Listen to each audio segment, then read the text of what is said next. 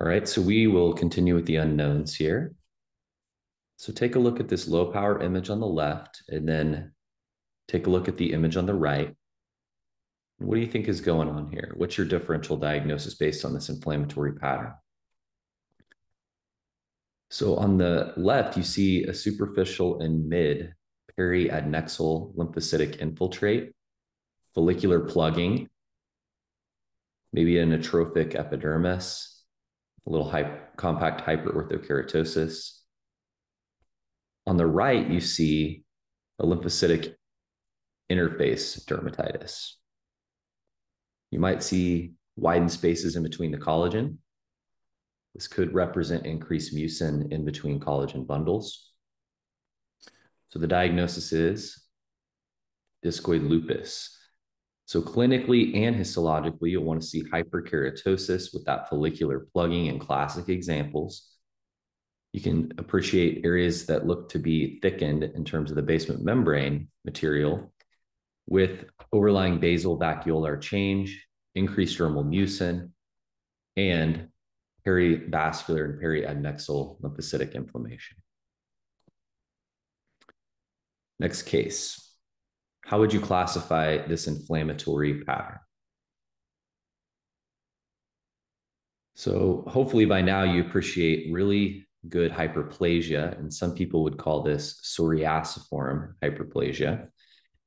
You'll notice that the distance between the top of the dermal papilla and the stratum corneum is quite thin. That's suprapapillary plate thinning. You have dilated vessels within the dermal papilla, many of which the lumen directly abut the basement membrane. You have hypogranulosis, overlying neutrophils in the stratum corneum.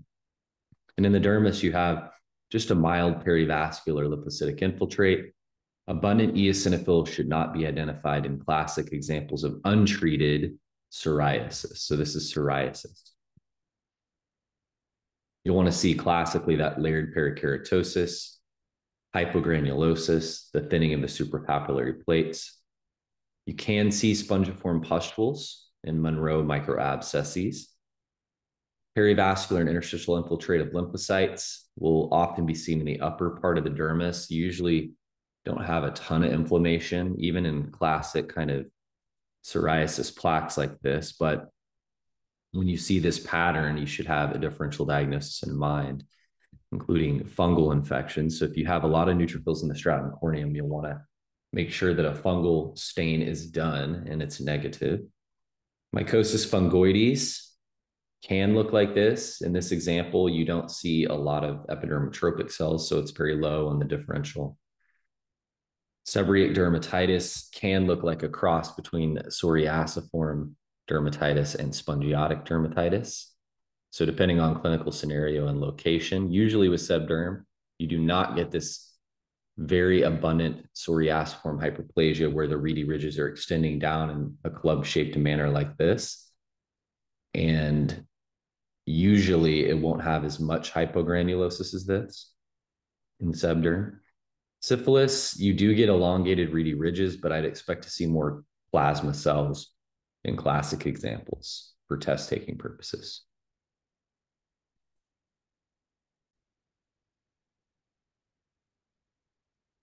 Next case, what's the inflammatory pattern here? Or is this an inflammatory process?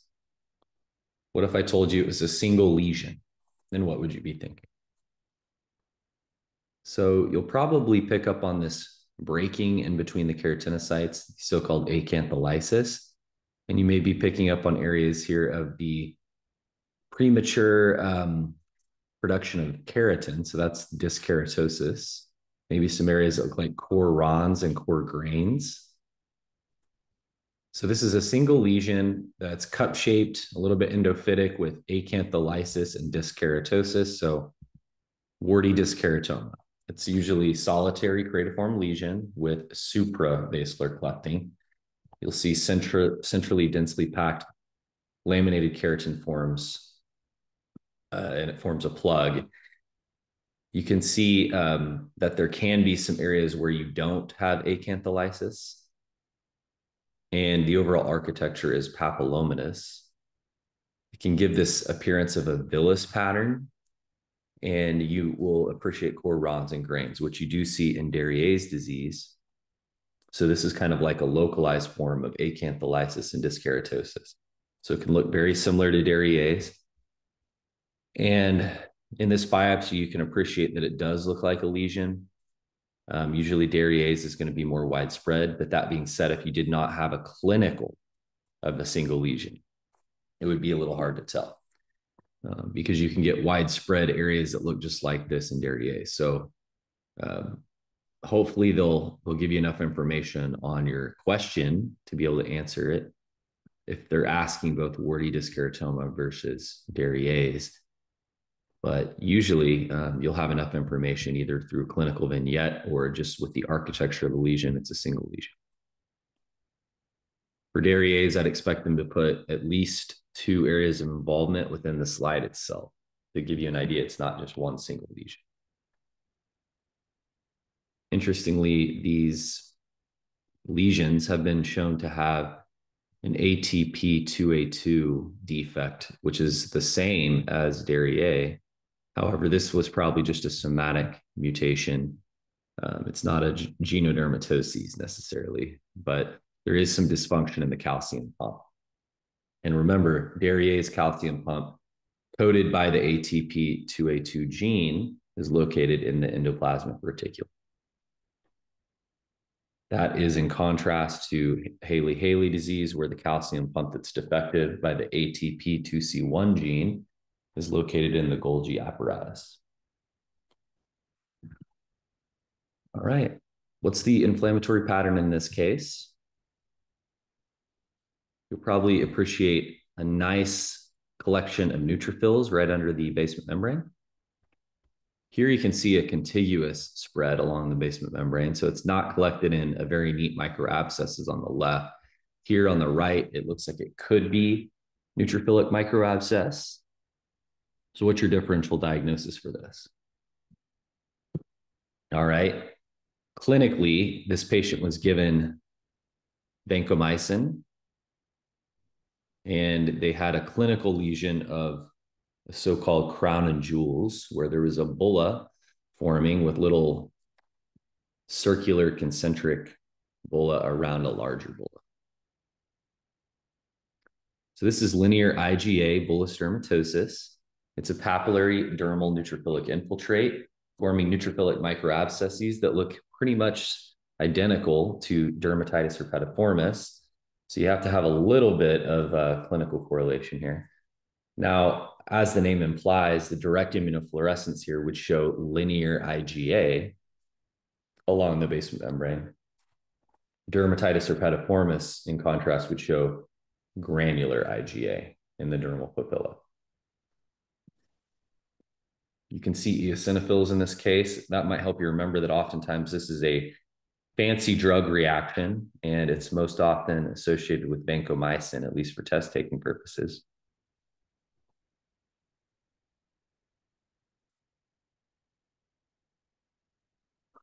All right, next case.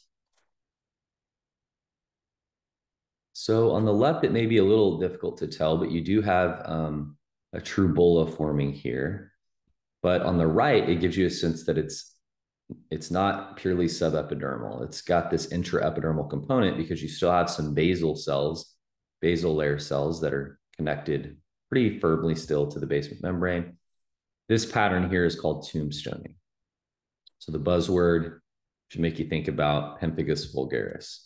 So you'll want to see suprabasilar clefting and acantholysis.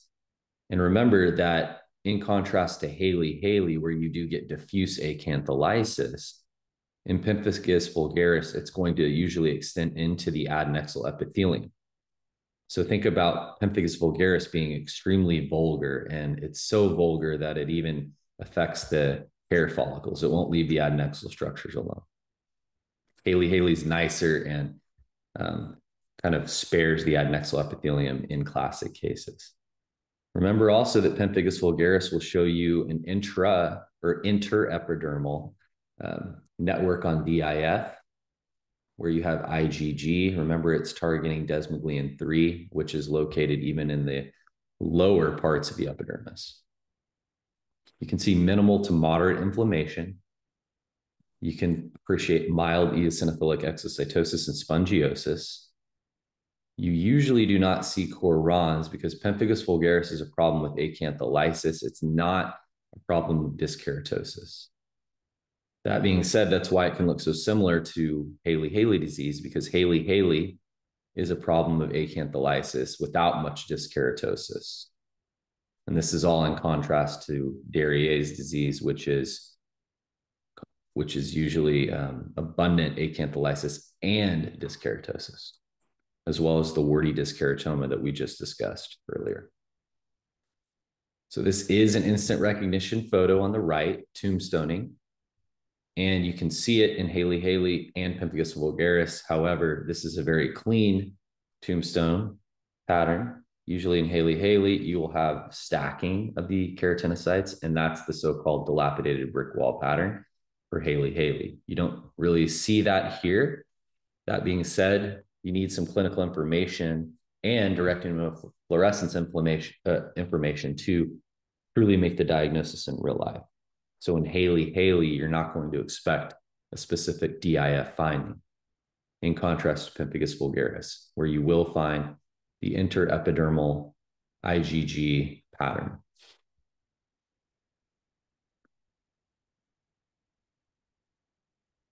So what's going on here?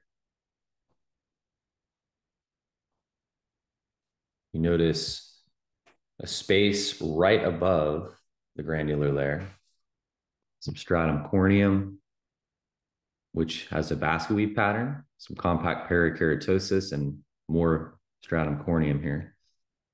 So this is a split right above the granular layer, and this is a very superficial bullous pattern. So pemphigus foliaceus affects desmoglein 1, and that's why you're getting a split right above the granular layer. So it's subcorneal because it's right below the stratum corneum.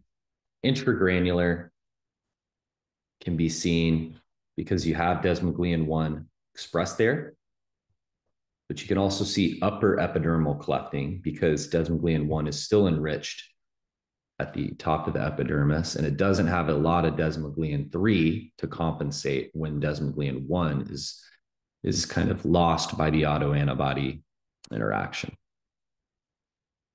Neutrophils can be seen evenly scattered, which is unlike impetigo, where they tend to collect. So the differential diagnosis for some type of subcorneal split here would be impetigo, staph scalded skin.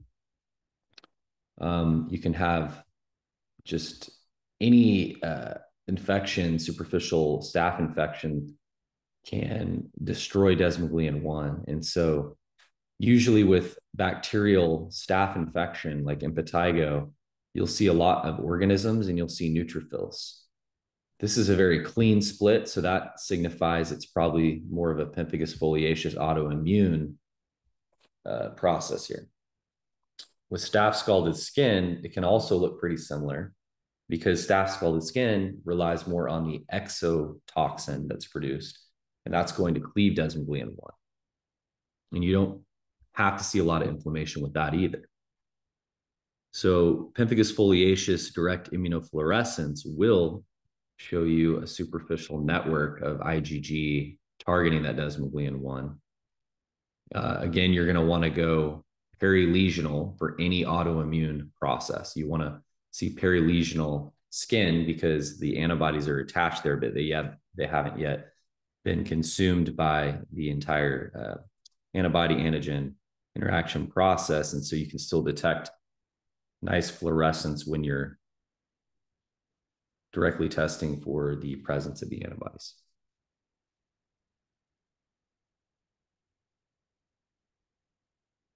So what's going on here?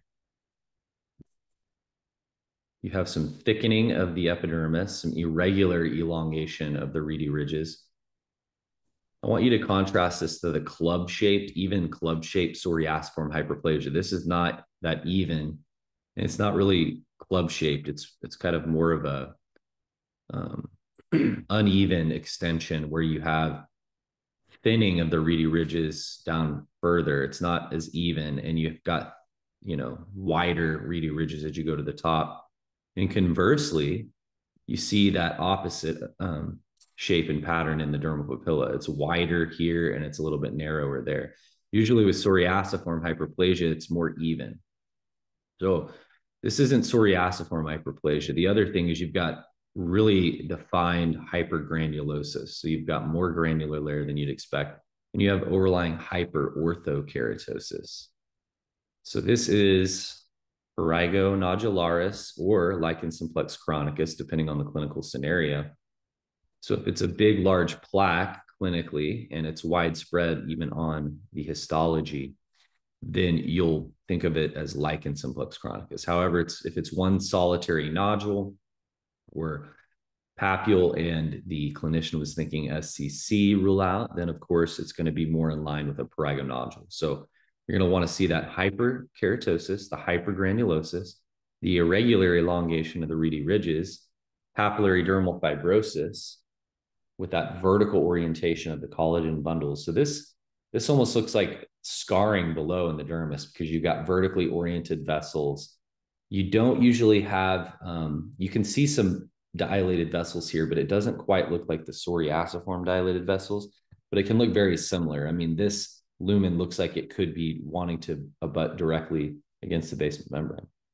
However, this is not as thin of a suprapapillary plate as you'd like to see in psoriasis as well. So if anyone ever was thinking psoriasis on this, it would be 100% wrong because it shows so many characteristics that are not consistent with psoriasis here. If they wanted to say chronic spongiotic dermatitis, that would be correct because lichen simplex chronicus is essentially a chronic spongiotic dermatitis. And interestingly, the more chronic your spongiotic dermatitis is, the less edema you get in between the keratinocyte. The more hyperplasia you get because of the long time of compensating against all of the mechanical trauma. It's been able to thicken up quite well with not only a thick stratum corneum, but also a thick granular layer and a thick total epidermis with the fibrosis. So the dermis is also thickening up.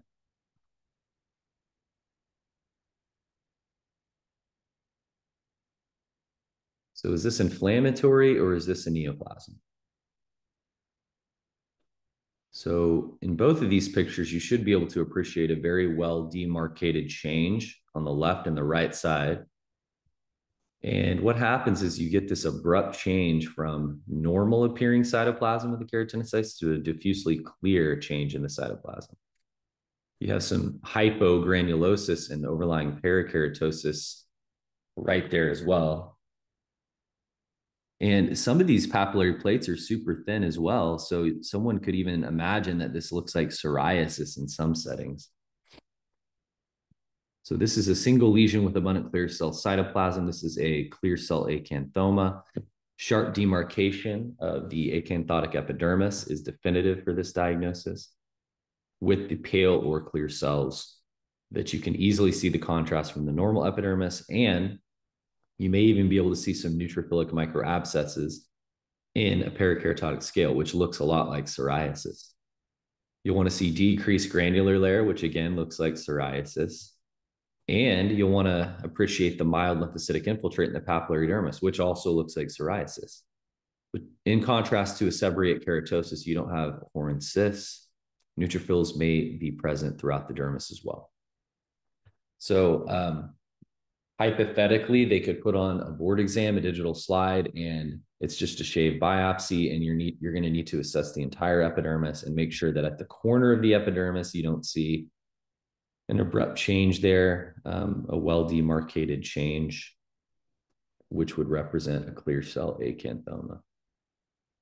So you may not get a picture-perfect symmetric slide on your exam. It may be, they may be more expecting you to see the well-demarcated area because in real life, people shave these things off. They may enter in right here at the edge and you may not see it until you get to the other edge of the epidermis. These are really nice specimens for teaching purposes because they show actually all the way down to the sub-Q. So this is probably excision or excisional biopsy.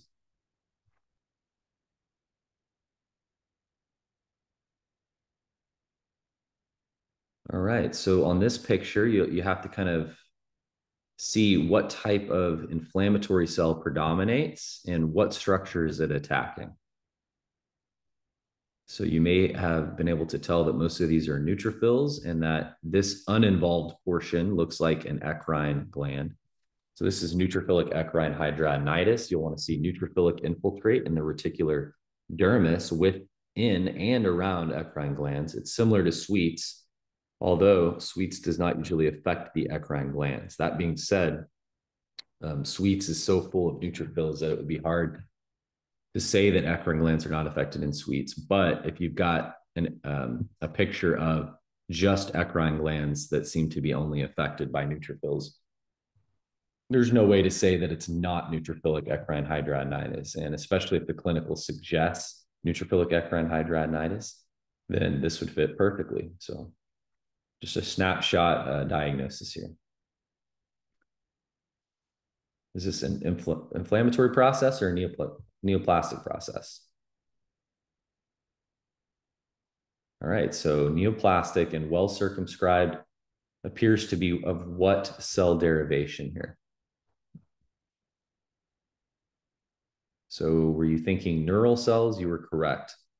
This could be on the trunk or proximal extremity, but it could be on the face here. It's hard to tell exactly in this biopsy, but you've got this kind of Demodex plugged follicle and some sebaceous glands here that probably on the face.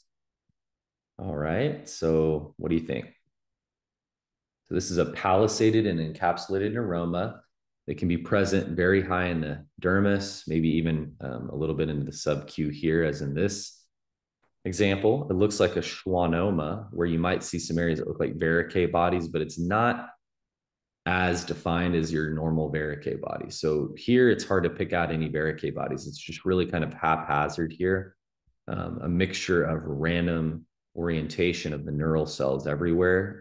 They're not forming nice columns of palisading that you would want to see in a Verrucay body in a schwannoma. So this is probably one of the most definitive ways you can separate a schwannoma from the palisaded and encapsulated neuroma is just the more haphazard arrangement, as well as the location on the face.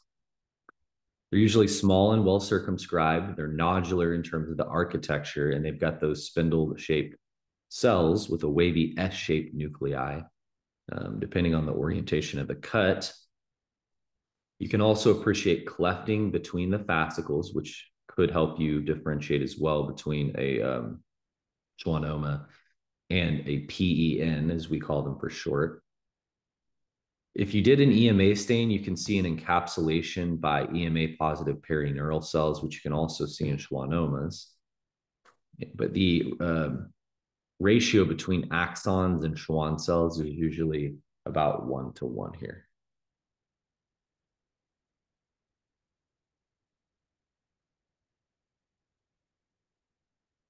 So this looks to be neoplastic. We've got some wavy cells in here as well. They look neural in quality.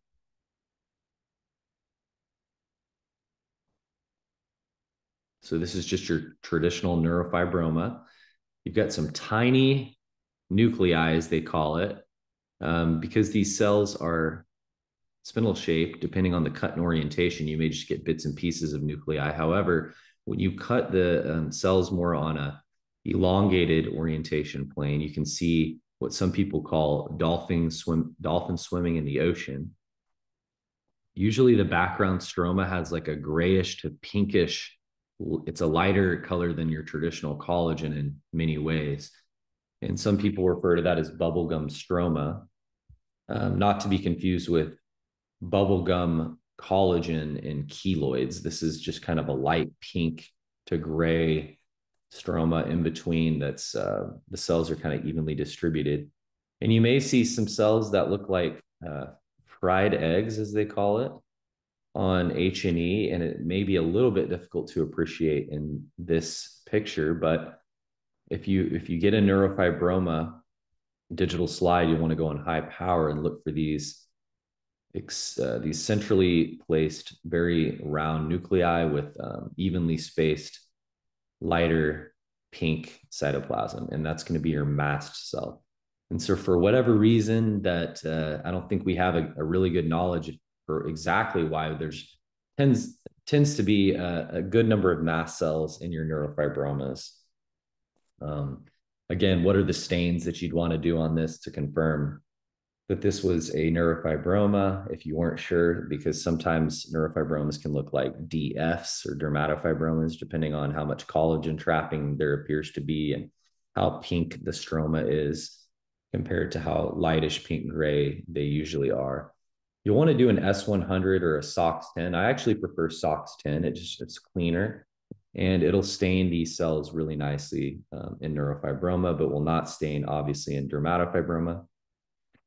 The mast cells are going to be c-KIT positive, or CD117 as another name. And you can have tryptase as well. That's another common mast cell marker. But again, that's not going to take up most of the cells in the neoplasm. It's going to be mostly SOX10 positive neural cells. Now, some neurofibromas will display what is so-called Meissnerian differentiation, where you get the development of these corpuscle-like structures, also termed tactoid bodies over here to the right. That's not something that you'll probably end up seeing, though, on your classic board exam question. So you'll just want to be able to recognize a neurofibroma when you see it on a digital slide for sure. And you may be asked about the genodermatosis neurofibromatosis.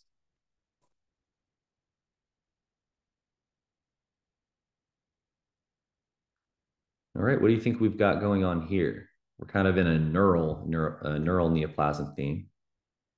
So you've got some well-demarcated neural structures. They, on low power, seem to be forming these fascicles separated by normal collagen. There's a little heart shape over here. You always have to appreciate when you see the heart shapes in derm path. All right, so what do you think is going on here? So this is a plexiform neurofibroma. So related to a neurofibroma, a plexiform neurofibroma is going to be made up of neural cells. However, you've got a larger lesion, the fascicles are larger, and they're separated out from each other on low power. So you'll end up getting this intradermal nodule of what we call hypertrophied nerve bundles and sheets of spindle cells with a somewhat indistinct cytoplasm. It's hard to tell where one cell ends and another begins, but the fascicles are more well delineated here. And you can see some areas that look like collagen trapping even, where you've got just these clean bundles of collagen that are well demarcated from the neoplastic cells, not to be confused with collagen trapping that you're going to want to see in a dermatofibroma.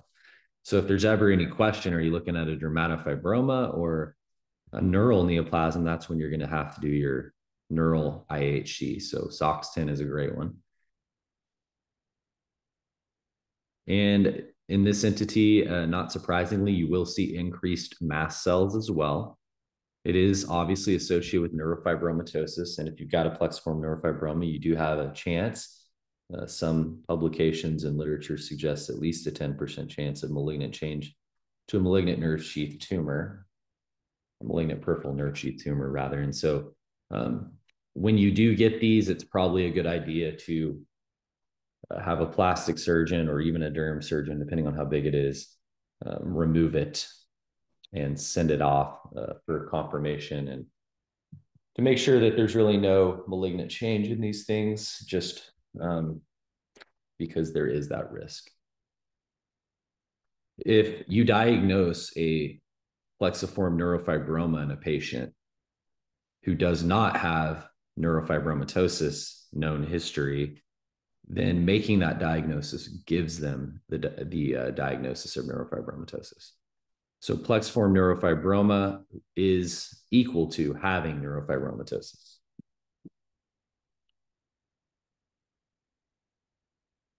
So this picture is a little bit difficult to tell what cell type is involved, but I hope you appreciate the abundant superficial dermal edema here. And what if I were to tell you that most of the cells in the dermis were neutrophils? What would you be thinking? So this is sweet syndrome. You want to look for numerous neutrophils within the dermis. You'll want to see areas that appear to have increased superficial dermal edema rather.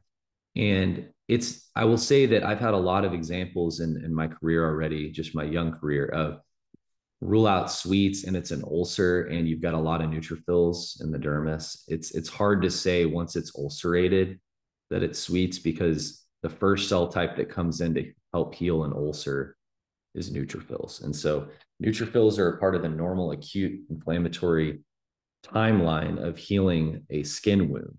And so the best way to diagnose sweets on histology is to have an intact epidermis overlying it. So, in those, when you have an ulcer, it's hard to say that sweets didn't cause the ulcer. So biopsying an ulcer is difficult, and you really have to go after a lesion that's not ulcerated first to see if you can catch the primary pathology. Once you get an ulcer, you can have secondary vasculitis, secondary vasculopathy, secondary infection. It becomes a mess in terms of trying to figure out what the true cause of the ulcer is. So for all of the clinicians out there, please try to try to biopsy something that is not quite ulcerated, if they're making new lesions, if that's at all possible. Now, of course, biopsying the ulcer is useful too, because you want to rule out infection within the ulcer and you want to try to still understand what the ulcer looks like histopathologically. But in terms of cause and effect, get the earlier lesions that have not ulcerated yet.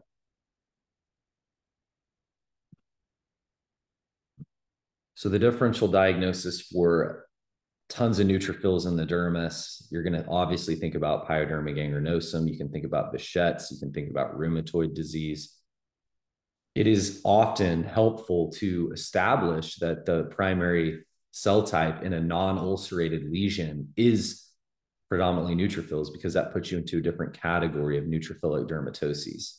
Neutrophilic dermatoses can be associated with many different things.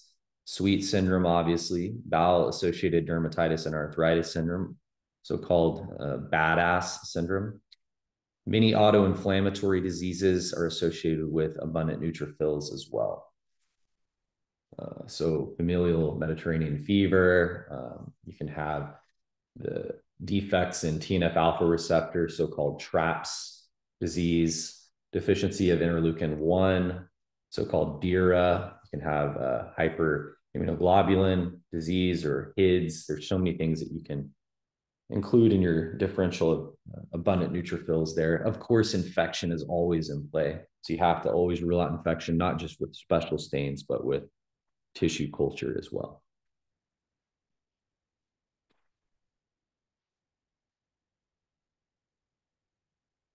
All right, so kind of sticking with the theme of abundant neutrophils here.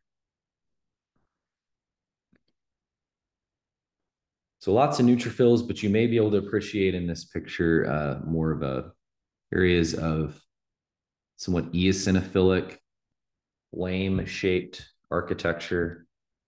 And this is an interesting entity known as Wells syndrome, where you have diffuse mixed eosinophilic inflammation along with neutrophils and lymphoid cell infiltrate. So it's mixed for sure.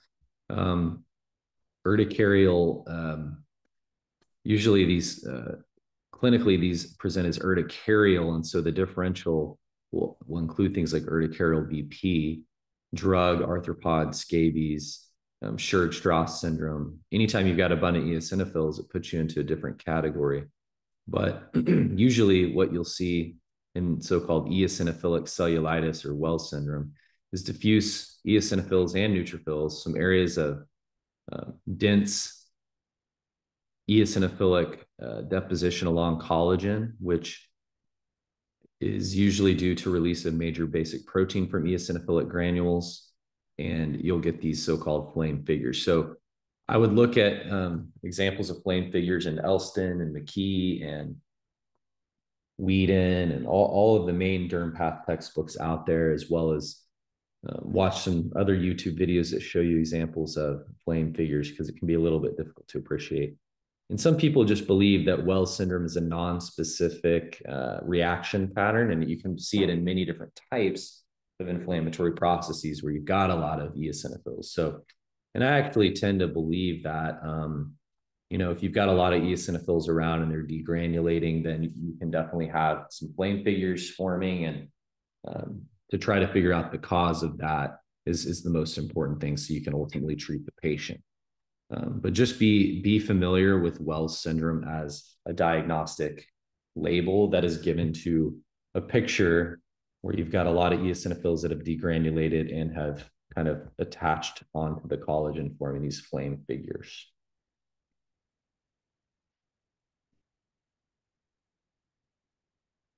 So along the same lines of the theme of neutrophilic inflammation, here you see some, it looks to be, I can't say it's perivascular up here on the upper left of the right-hand side of this picture, because in this right panel, you see where you see this, you don't see the lumen here. And so you've got this perivascular leukocytoclastic process, maybe some fibrinoid destruction of the vessel wall.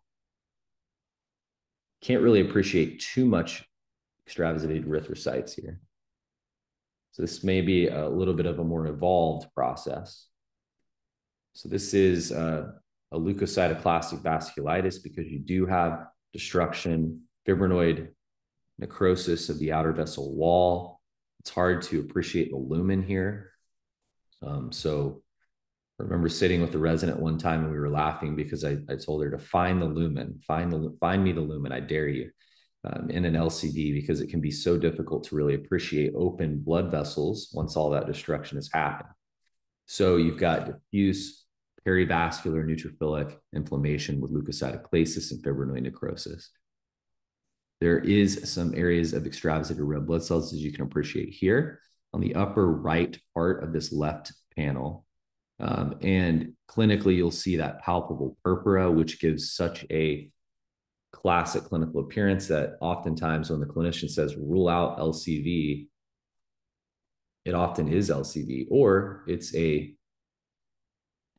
pigmented purpuric dermatosis, where you do not get true neutrophilic inflammation, you do not get true fibrinoid necrosis in that entity of pigmented purpuric dermatosis. You usually just get a capillaritis type reaction with lymphocytes mainly and extravasated red blood cells that is not usually to the extent of LCV or leukocytoclastic vasculitis.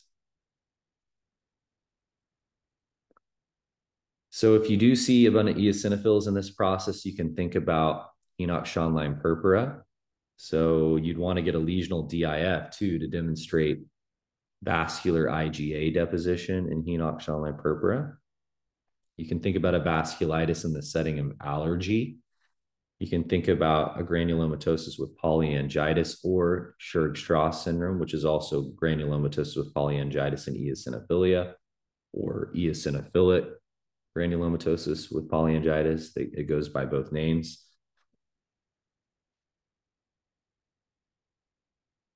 The fibrin is pretty characteristic, but depending on what time point you biopsy LCV, you may not see a ton of fibrinoid necrosis. So you have to have a high degree of suspicion.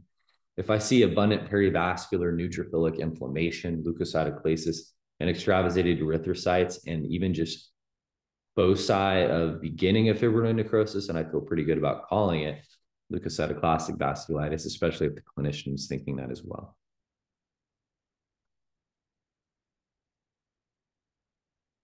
Now, this says that lumens are usually open in leukocytoclastic vasculitis, and I agree that they are maintained open in many ways, but the destruction, the fibrinoid necrosis of that outer vessel wall, along with the abundant neutrophils, when you're looking in the planes of section, it's difficult to appreciate the cleanliness, I would say, of the lumen in normal sections.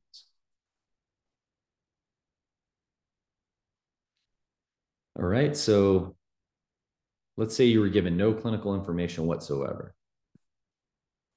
Where do you think this is on the body? It may be hard to tell, but you do have some areas that look like it had some dense follicular units here. So follicular ostia, you've got 3 right here in this section.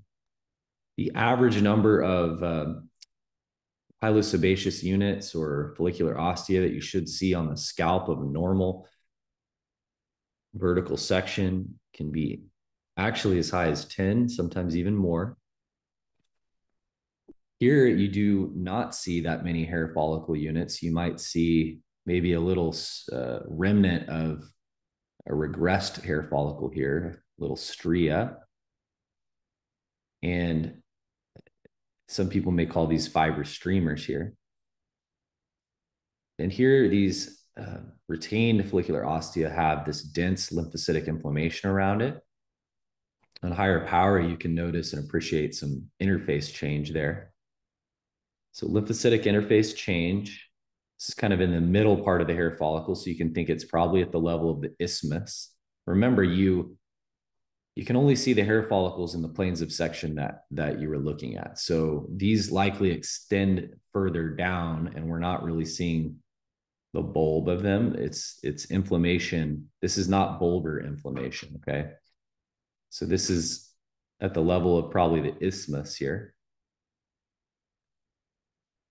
And so it looks to be a scarring alopecia because you have a pretty drastic decrease in the number of terminal hair follicles here in this biopsy.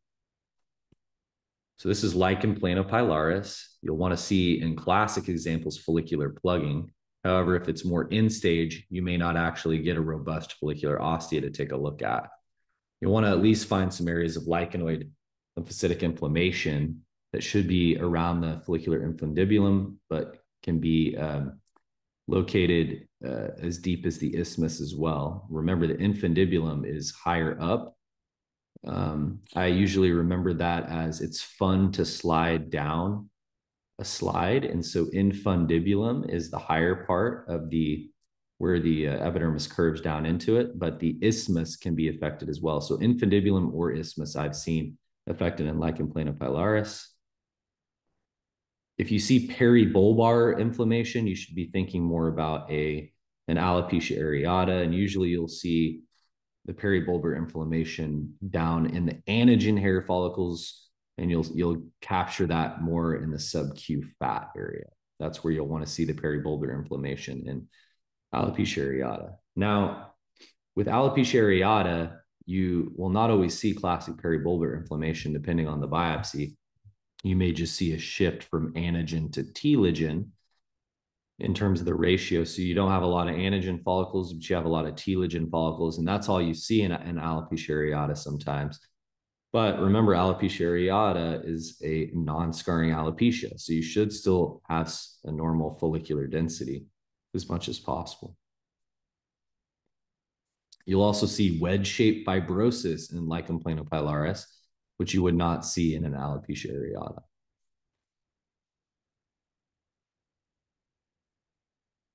So people refer to that follicular or wedge-shaped fibrosis where the pilosebaceous units used to be as a myxoid fibrosis. If you were to do a mucin stain, you would appreciate increased mucin within that myxoid fibrosis area. Usually, lack of perivascular inflammation will help separate this from a scarring process like discoid lupus. So in discoid lupus, you'd expect to see a lot more inflammation in all compartments, perivascular, periadnexal, et cetera. Here, this is more, the inflammation is really focused on the hair follicle. Clinically, you like to see perifollicular scaling in active areas of lichen planopilaris. And here you can see why. I mean, you've got this hyperkeratosis, and that could explain the clinical scaling that you do see clinically next to hair follicles in the area of involvement with erythema as well. This part of the biopsy would correspond to what would appear as scarring alopecia to us, because we would not see the follicular ostia openings anymore. And so putting together the clinic and the pathologic picture, you'd be able to make the diagnosis of lichen planopilaris. If somebody biopsies a completely end-stage alopecia patch or plaque, then it is nearly impossible to say exactly what caused it. So if you really want to get the answer, you're going to have to biopsy an area of inflammation to get an idea. And it's helpful to biopsy an area that's has at least some scarred process, so you can actually say, yes, there is a scarring component, but also have the inflammation pattern give you more of a diagnostic accuracy to say it is lichen planopilaris. If it's completely scarred, you're not entirely sure what it was. It could have been neutrophilic. It could have been, like a folliculitis decalvans or acne keloidalis. Could have been connective tissue disease related. Could be central centrifugal cicatricial alopecia. It could be lichen planopilaris. There's many things. It could even be trauma. So try to capture an area of inflammation.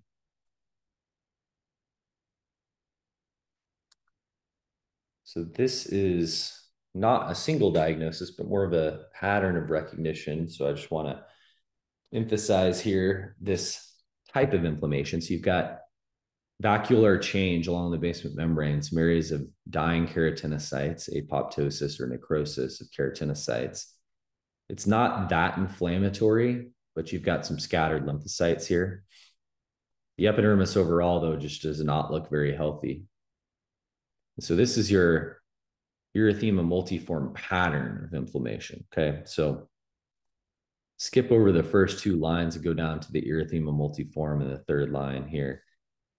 This is kind of your classic picture of an erythema multiforme type pattern. You get orthokeratosis overlying it, which suggests more of an acute process of inflammation, necrotic keratinocytes at all levels. So that dusky center clinically for erythema multiforme corresponds to a full thickness necrotic keratinocyte pathology. Now, if you have diffuse full thickness necrosis everywhere, then that puts you more in line with a toxic epidermal necrolysis or Stevens-Johnson syndrome, depending on the level of clinical involvement.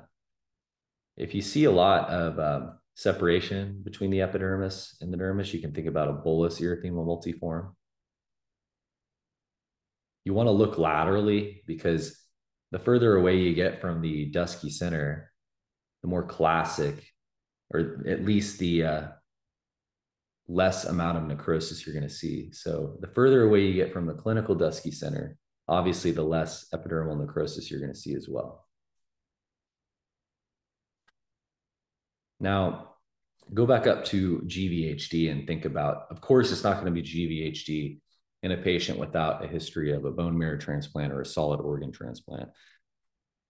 But if you have no clinical information, it would be sometimes hard to tell, is it EM versus GVHD? So in GVHD, you can see necrotic keratinocytes, and depending on what stage of GVHD, going from 1 to 4, you're going to have increasing levels of necrosis of the epidermis, to where in stage 1 GVHD, you may just have a scattered necrotic or apoptotic keratinocyte. Whereas in stage 4, it becomes so abundant that you actually have bulla forming. So it's difficult to say without clinical, is it GVHD or is it EM? I do find, though, the GVHD examples will have sparse inflammation for test-taking purposes, whereas fixed drug will have much more inflammation, mixed inflammation with lymphocytes, histiocytes. You'll even want to see neutrophils and eosinophils in a fixed drug. Usually with EM, I don't think of it as having a ton of eosinophils classically for board test taking purposes. You'll want to focus mainly on GVHD having basal vacuolar change, sparse inflammation, and scattered necrotic keratinocytes. Fixed drug, usually you're going to have abundant inflammation with some eosinophils. EM we talked about, and SCLE or autoimmune connective tissue diseases in general, like cutaneous lupus, whether it be discoid or SCLE, you're going to want to see interface change to this extent, basal vacuolar interface change. It's usually more involved than GVHD, and it's hugging more of the lower portion of the epidermis. In connective tissue disease, you'll want to see perivascular and periadnexal inflammation. You'll want to see increased mucin, but the clinical is really going to be absolutely essential to put it together as an SCLE pattern or some autoimmune connective tissue disease pattern. Given the abundant interface, vascular interface change, you can see colloid bodies, and in SCLE, you'll probably appreciate an atrophic epidermis. However, you can see that in these other entities as well. So just be able to recognize that interface pattern. Usually on the test, they will give you things that are clearly separated so you wouldn't confuse, because in real life, without any clinical information, it would be hard to make the diagnosis just based on basal vacuolar change in necrosis alone. So by process of elimination, if you see this pattern, you'll definitely want to entertain some of these diagnoses, and hopefully there's only one of them in the answer choice. That would be much easier for you. If you see abundant eosinophils, think about fixed drug. If you see sparse inflammation without a lot of eosinophils, think about GVHD. If you see a central area of necrosis, full thickness, and as you go to the edges, it nice evenly starts to decrease on your necrosis, think about EM. And if you've got increased mucin in the dermis along with this pattern, then you can think about SCLE.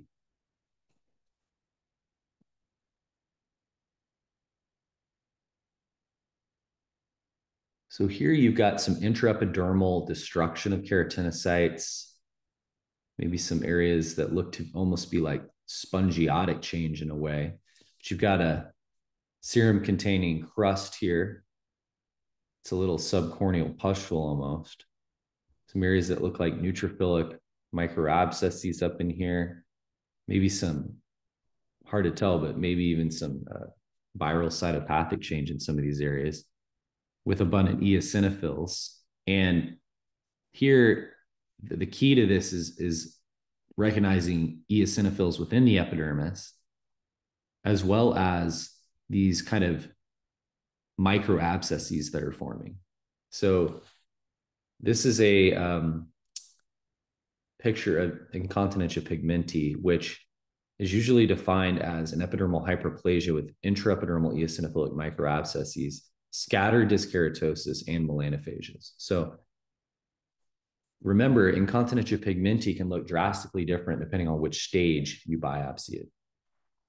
Remember that this is a genodermatosis. It's a defect in the NF-kappa B signaling, or the NEMO gene, which is a NF-kappa B essential modulator. So NEMO mutation, and you'll find that Blaschko's lines are usually affected clinically. So you'll have incontinentia pigmenti. Stage 1, you're going to have more of a vesicular eruption. Stage 2, it's going to be more of a verrucous appearance. Stage 3, the lesions are going to become more hyperpigmented. And stage 4, they're going to be more hypopigmented. But in this case, and the reason I mentioned these intraepidermal vesicular-like changes is because clinically they may even look like herpetic, because you've got these blisters forming, right? And so this would be more of your early stage incontinentia pigmenti with abundant eosinophils. So clinic scenario is definitely going to guide you, but if you were given answer choices on an exam without any clinical, you'd have to definitely recognize the eosinophils here to be able to put you in the category of potentially incontinentia pigmenti. Now, seeing abundant eosinophils in the epidermis too, you can think about diffuse eosinophilic spongiosis, which would include things like urticarial phase, bullous pemphigoid as well.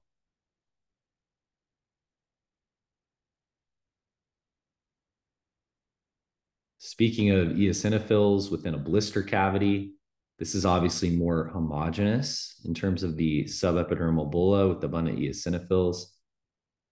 So this is your classic bullous pemphigoid with a subepidermal blister containing eosinophils. You can have cell pore BP. The differential is going to include arthropod, bullous arthropod, or drug reactions. Remember, you can have drug-induced bullous pemphigoid. Keep in mind that a direct immunofluorescence, perilesional direct immunofluorescence, should show pretty good linear IgG and even impressive C3, linear C3. In bullous arthropod, you would not get that DIF pattern. So this is your classic bullous pemphigoid, and it's going to be absolutely crucial to recognize eosinophils within the infiltrate.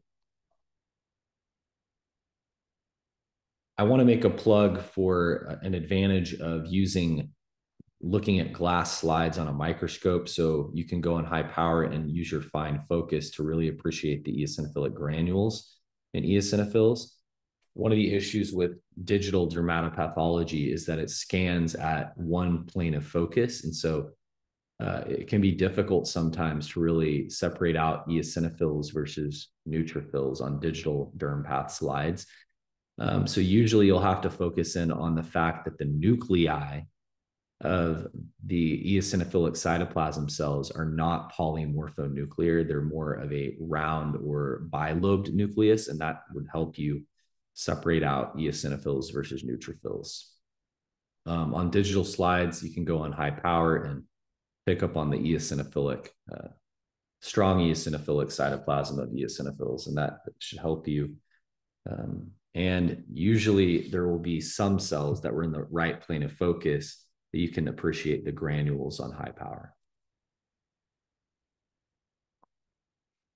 So we saw a case similar to this earlier in this lecture, where you've got these neutrophilic microabscesses right under the subepidermal space and the superficial dermal papilla. So it's not as confluent though as the example we showed before. So this is dermatitis herpetiformis. You're going to want to see those subepidermal blisters with papillary dermal microabscesses. The dermis usually just has some mild perivascular inflammatory infiltrate. The differential, anytime you've got a subepidermal bulla with abundant neutrophils, should be linear IgA dermatosis and bullous lupus. So direct immunofluorescence for these three entities will show different findings. Dermatitis herpetiformis will show you granular IgA in the dermal papilla. Linear IgA will show you linear IgA, and bullous lupus should show you more of a full house where you've got involvement with IgG, IgA, IgM, C3. Lupus is not always going to have your perfect full house DIF in real life, but for test taking purposes, they would probably tell you that information so you could get the diagnosis. Usually with bullous lupus, I see even more drastic formation of a subepidermal bulla. It's not going to look like this, where you've got clean little microabscesses here. That being said, depending on how evolved the bulla is, you may have a hard time telling in a real life setting. But this is often seen just at the periphery of a larger bulla in dermatitis herpetiformis. So going perilesionally for DIF will be key. And also even on H&E, where you're still seeing these neutrophilic microabscesses forming, but you still have areas that are connected in between those. So this is that picture, snapshot recognition of dermatitis herpetiformis.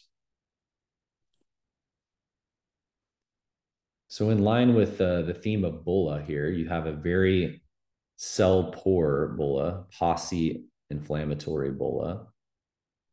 You'll have eosinophilic collections on the upper portion of the bulla, so-called caterpillar bodies. You'll have this festooning pattern of the dermal papilla, as they call it, where it's kind of extending up a little bit and floating almost like a plant at the bottom of the ocean. So this is your porphyria cutaneous tarda, instant recognition. So this looks like it's on the acral surface because you got a thick hyperorthokeratotic stratum corneum. So probably the dorsal hand where this was clinically. So to make the diagnosis, you'll want to see a subepidermal non-inflammatory blister with festooning of the dermal papilla and caterpillar bodies may be present on the blister roof, as I mentioned. This is the last case for this lecture. So here you've got complete obliteration of the architecture of the epidermis. So the epidermal cells are completely just blown apart by whatever the inflammatory process here. You see some ballooning degeneration. You see an acute orthokeratosis on top. So that suggests an acute inflammatory pattern. Over here to the right, on higher power, you've got some multinucleated giant cells, some margination of chromatin, some molding of the cells together. So with the 3 M's, you're going to be thinking about cutaneous herpes infection. So this is an intraepidermal blister extending through the basal layer to become subepidermal. You can see those multinucleated giant cells. These are the same giant cells that you're going to want to be looking for on a zinc smear. Mixed inflammatory infiltrate. The multinucleated giant cells often have this steel gray appearance to the nuclei. And as I mentioned, you'll want to look for margination or margination of the nuclear chromatin and molding of the cells to each other, along with ballooning degeneration of the keratinocytes. This definitely will show up on your board exam because it's something that needs to be recognized on dermatopathology to be able to make sure the patient has the proper diagnosis of herpes infection. You might see this in eczema herpeticum in a patient that's got diffuse background atopic dermatitis, and doing a biopsy such as this, seeing the viral features, the viral cytopathic features will allow the patient to get the proper diagnosis and the life-saving treatment that they would need. So that is it for this set, and we will continue on with more in the next lecture.